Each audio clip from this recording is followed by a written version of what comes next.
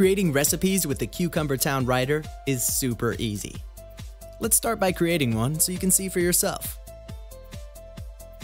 The stories behind each dish, stories of love, caring, and satisfaction, are best captured with pictures. So let's upload a few to begin with. While it's uploading, let's add a title to this recipe. As you type, Cucumbertown checks to see if there are any other recipes matching yours.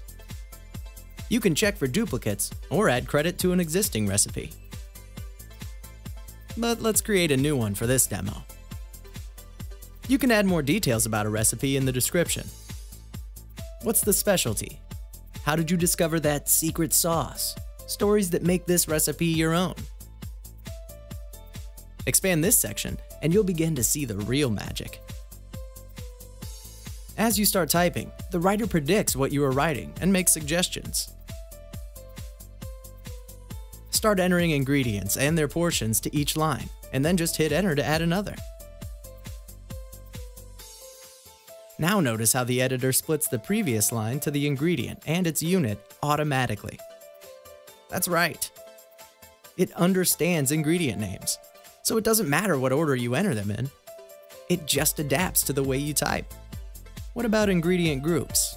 Well, let's say you want to add a group for the cheese layer of the lasagna. Just select the text and convert it to a group heading. Bam! Easy. Now you can enter ingredients under this group. Now that all the ingredients have been entered, let's start with the cooking instructions. Enter each step and keep it short and descriptive, then hit enter. Step numbers are automatically inserted. Want to add an image to a specific step? Well, just click on this little icon and you can choose an image from the gallery or upload a new one.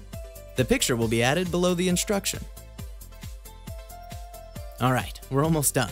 Let's check out the additional details added to the notes section. A pretty simple feature, but it's probably the most interesting and helpful part of any recipe. It captures the essence of the cook, adding their personal notes, tips, and tricks.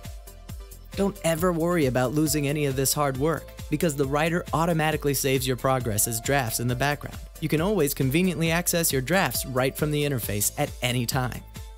So, let's take a look at our finished work. Just click Publish, and hey, it looks pretty good. The beautiful cover image here anchors the recipe page very nicely.